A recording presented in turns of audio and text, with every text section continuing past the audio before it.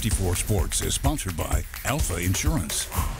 Hey, good evening, everyone. In just 7 weeks, a brand new season of First Down Friday Night will debut right here on Fox 54. In the weeks leading up to that debut, high school coaches are fine-tuning their squads for competition, and one of the best ways to do so is by participating in 7-on-7 drills. Milton Frank Stadium was the site for the second annual Huntsville Sports Commission 7-on-7 passing tournament. A slew of local teams like Huntsville, Hartsville, Randolph, and Bob Jones, along with May Jemison, participated in the large tournament. Now, 7A foes Austin and Sparkman, they squared off in the championship game, with the Senators securing a hard-fought 19-15 victory. After the game, Coach LaRon White expressed how extremely proud he was of his guys.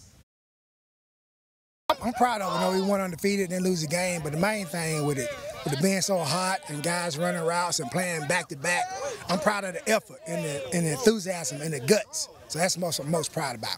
When it get hot in the first or second game, you look back on times like this when you had to push yourself through something. And that's what it's all about, learning and pushing yourself through things.